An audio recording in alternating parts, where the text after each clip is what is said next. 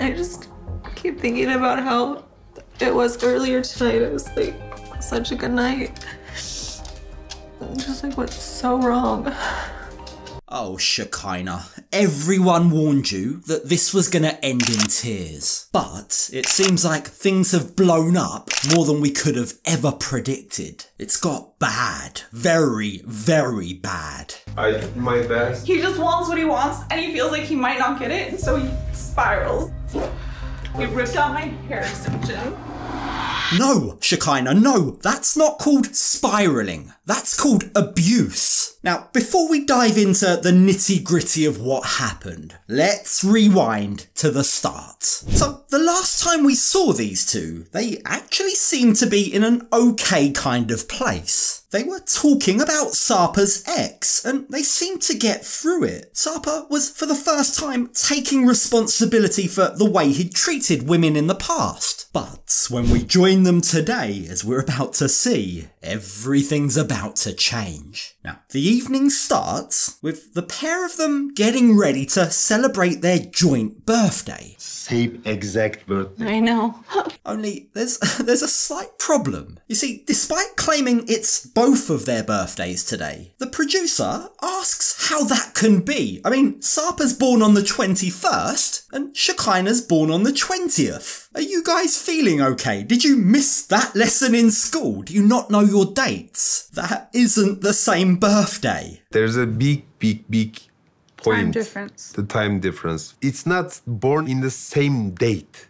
We just born in the same moment. 2 years apart though. Yeah. Right, okay, born in the same moment, 2 years apart. Sure, as long as it makes sense for you guys, I guess. Like, in their minds, I'm sure, this is just further proof that they're destined to be together. It must be fate. And as they make their way to the restaurant to meet up with Sarper's family, we can immediately see that everyone's in celebratory spirits. Everyone's happy, everyone's drinking. It should be a great evening. Only things don't quite pan out that way. You see, practically the moment they sit down, Sarper's dad, you know, I'm sure you remember, the dad that told Sarper never ever to trust any woman, immediately starts by asking a difficult question. Shekinah'ın gelmesinden sonra sürekli kalma durumu, yani beraber karar verdiniz mi?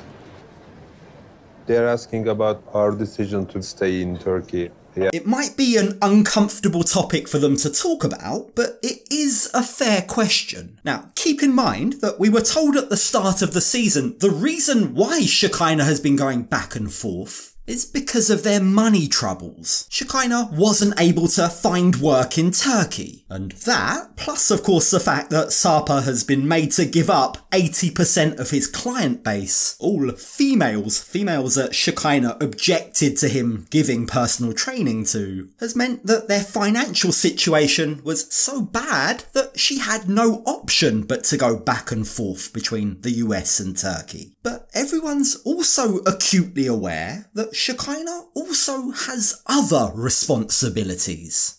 You're going to visit your daughter, obviously. Well, I but have to, You'll yeah. go to visit for a short time and you'll come back. Yeah, every 5 weeks for a week. There's something in the way that Sarper's cousin asked that, or should I say stated that as fact, that comes across as a little controlling, doesn't it? That wasn't really a question. You'll visit your daughter for a short time and then you'll come back, she says. Now, perhaps she's saying it that way because that's just what Shekinah's always done. She doesn't yet have any reason to believe otherwise. But for once, Sarper decides to set the record straight. He explains to his family that actually we might be moving permanently to America. We've applied for a K1 visa. And he goes on to explain that if granted, that would mean that we have to get married in the States within 90 days. Now, that news, the news that not only might he be getting married, but he also wouldn't be able to immediately return back to Turkey even for a holiday or a visit, doesn't go down too well. In fact, his mum's face says it all. Bilmiyorum, ben istemiyorum.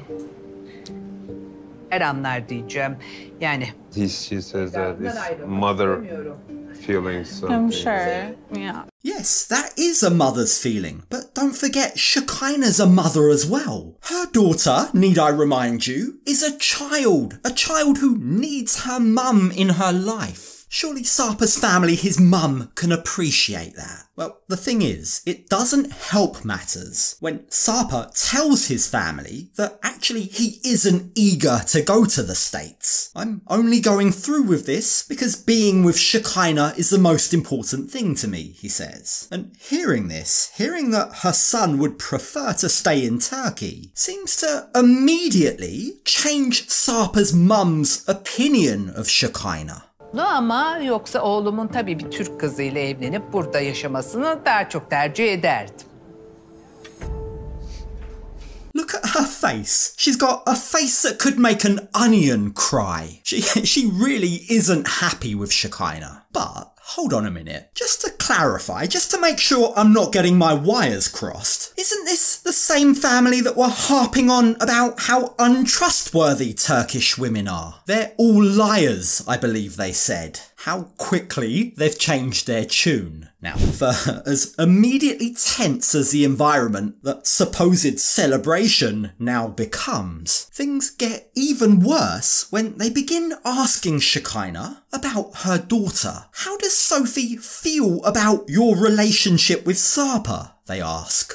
Sophie is so influenced by them, you know, because they're my family and Aileden etkileniyor diyor. she has 5 aunties. Shekinah starts to get visibly upset. Not only do her family not support the relationship, but, she says, they've also influenced my daughter. They've turned her against Sarper, she says. Now, of course, given what Shekinah's sister experienced when she came to visit Sarper and Shekinah, it's no real surprise that she was against this relationship. And ever since, Shekinah says, her relationship with all of her family has been strained. And ever since then, my mom and my sisters, they're not speaking to me, and that's been really difficult.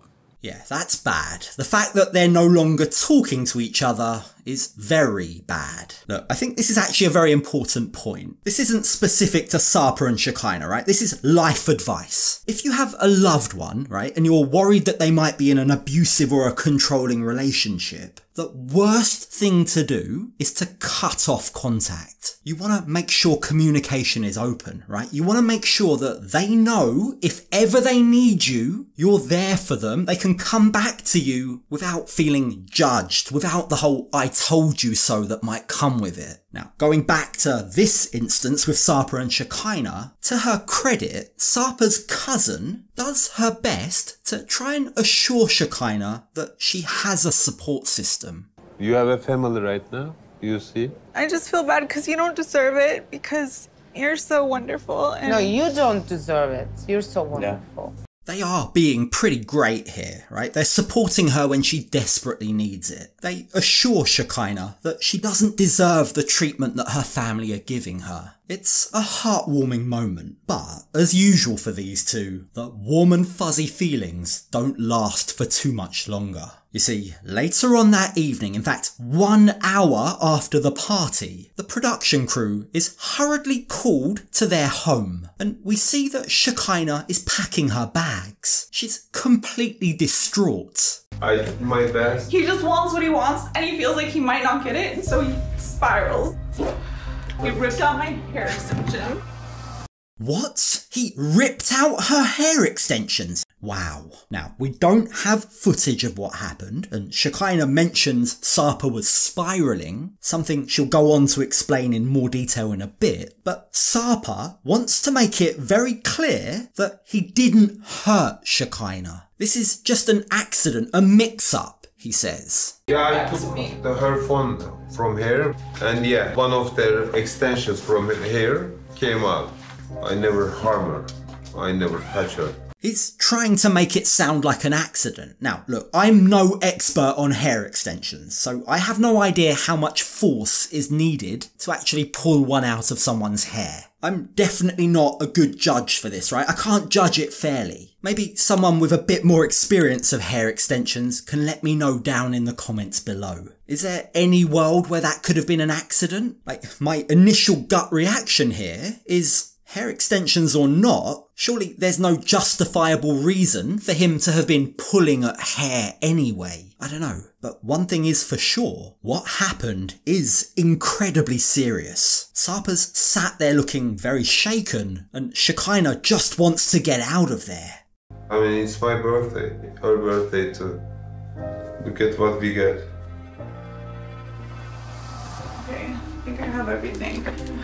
Sarper sounds defeated. He knows what he's done is not only incredibly serious, but might just be the final straw. So, is he apologetic? Does he get on his knees begging for forgiveness? No, not a chance. This is Sarper after all. He does wish her well, but in the most passive-aggressive way that I've heard in a very long time. Take care of yourself, Shekinah. In your life, in your new life, in your new life, in LA, with your partners. That sounds like Sarper is calling it a day. Either that or he knows that Shekinah has just called it a day. Take care of yourself, enjoy your new life, he says. And he just can't resist throwing in another little dig. He says to her, enjoy your LA parties. Remember, Sarper's very opposed to Shekinah going out to parties. She admitted that to her friends when they quizzed her about why she wasn't in the LA party scene anymore. And after she leaves his apartment, when they're in the car, Shekinah explains to the production crew how things spiraled so badly. What actually happened? He started in on me at the table saying, why don't you just let me buy this vanity? But I said, I don't want you to spend your money on a vanity I don't even like. So this relates back to the furniture shopping that we saw them doing in the last episode. Shekinah didn't like any of the furniture that was in the store. Given their financial situation, she said that buying it would be a waste of money. But Sarper, it seems, was desperate to buy it for her. Like, it's a weird argument. As Shekinah says herself, it's a stupid thing for them to be arguing about. But for whatever reason, it just kept escalating. And in private, on their way back home from the restaurant, it got worse. He was yelling at me in the car and saying he's changed his whole life for me. What have I done? What have I done? I haven't done anything for him. He had a good life before. He had a peaceful life. He was perfectly happy. Is the man deluded? She hasn't done anything for him. What, you mean, except moving to another continent, leaving behind everything she knew, going against her friends and her family for him? Like, sorry, I know people may say bad things when they're angry, but some things you just can't take back. And when they returned home, it seems, instead of taking time to cool down, things only got more heated. And then he came over and grabbed my phone, ripped my hair extension out, and I said, give me my phone back. And he says, what? I don't know where your phone is. So while he was grabbing her phone, in the process, he apparently ripped out her hair extensions. But then, to gaslight her, he then pretended like he didn't know where her phone was. Like, what on earth has just happened? How does he think he can grab her phone but then pretend he doesn't know where it is? It's really bizarre, right? And Shekinah says that he did this to make her think that she was crazy. He was gaslighting her. But you do also have to ask the question, was his intention in hiding the phone to make sure she couldn't use it to get out of there? Now, when his gaslighting didn't work, Shekinah explains that Sarper then changed his tune. He went from anger to trying to charm her. Finally, he gave it back to me. He was like, come here, baby, come here. It's our birthday. Let me hug you. I was like, don't touch me. And so I started packing. Now, when his lovey-dovey, fluffy bun persona didn't work, Sarper went back to being angry again. He began to make threats, says Shekinah. He threatened me, saying I won't ever see him again if I walk out of the door. And Shekinah's response to that seems to have been absolutely spot on. He goes, if you leave, you'll never see me again. And I was like, that's the point. So stupid. Yeah, great answer. That is the point. Now, Shekinah's demeanour, both here in the car and also later on when she gets to her hotel room, is very interesting. We heard her say so stupid, right? As if she's telling herself off. She's so stupid for believing him, for being with him. But back in the hotel room, it's clear she's still in a state of shock. She says she's numb and she needs time to process what's happened. And you can clearly see just how distraught she is. But it's at this point that she also gives us a little bit more context. Sarper, she says, doesn't like who I've become. He kept saying, you've changed. You used to listen to me. Now you don't listen to me. And he was saying, I want the old Shekinah back, who used to listen to me in the beginning. Is that what this whole fight was really about? Was this all about control? I mean, what Shekinah's saying is true. This is a new Shekinah that we're seeing. It's a Shekinah who will do what she wants. If she wants to go and see Sarper's ex, he can't stop her. If she doesn't like a vanity, she's not just gonna let him buy one anyway. I mean, that is a far cry from the woman that used to let him weigh her every morning, used to let him dress her and even design a new nose for her face. There has been a change, a positive change in my opinion, but it's clearly a change that Sarper doesn't like.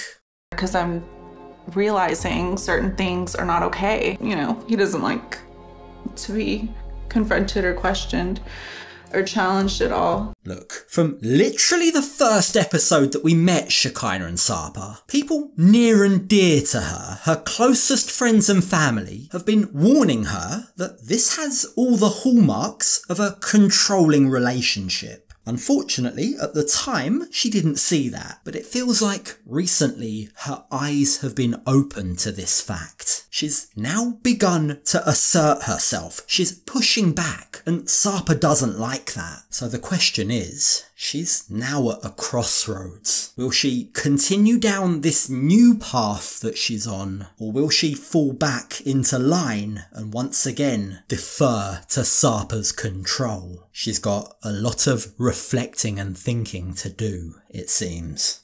I just keep thinking about how it was earlier tonight. It was like such a good night. Just like, what's so wrong?